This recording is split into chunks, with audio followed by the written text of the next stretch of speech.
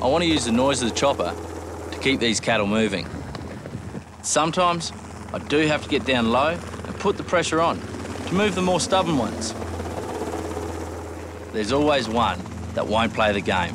I've just got one, he's broken back here. I'll just slip down and see if I push him back into the main mob. This is the trickiest part of the job, getting them through the final gates and into the yard. Easy. Push him into the yard. Too much pressure and the mob will turn on me. Oh, looks like that main mob's sort of turning around. We're going to have to put a bit of pressure on them. They're coming back, coming back. Right, I'm going to put a bit of pressure and see if we can get you guys to hold that line. And Rightio.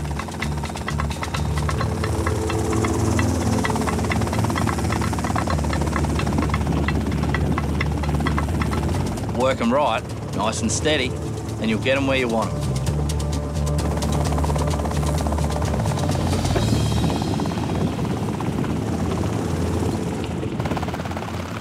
Hey, we got one cow stuck in the mud. Now, it's pretty crucial we get her out. If she stays there, crocodiles are going to grab her and eat her. So Mick's going to come over the sling. I'll hook her up, pull her out.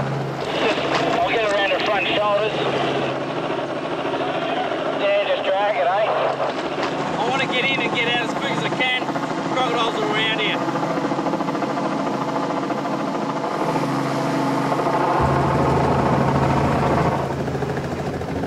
Lift her up. Roger.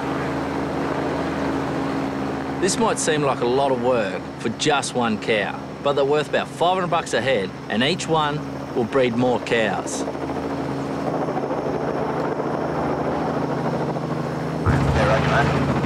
Beef cattle ranches, we call them stations, cover thousands of square miles across Australia's outback. It's big business.